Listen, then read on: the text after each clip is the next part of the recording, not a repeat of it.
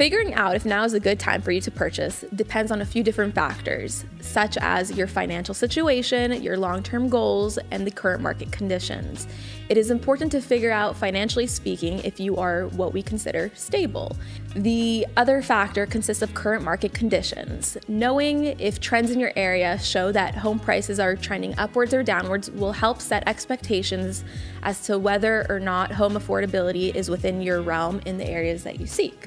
And lastly, your long-term goals will also have an influence on the type of house that you purchase, because it's going to be important to know if, for example, you are going to be selling in 5 to 7 years, you can expect that your house will have appreciated by that time. But if you know that you only want to be living in this house for 1 or 2 years, it may make more financial sense for you to rent as opposed to buying, because if you would look to sell your house in 1 to 2 years, it would not be worth a lot more than what you purchase it for today. But there are exceptions to be made, and if you're unsure if you fall into one of those categories, give a call to your local real estate agent or lender who can help walk you through that.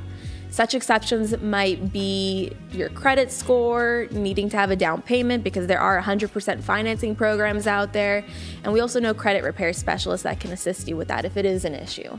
So it's better to be safe than sorry. Pick up the phone, have a conversation. It's no strings attached. We'd love to help figure out if now is a good time for you to purchase and or to get you on that route towards home ownership.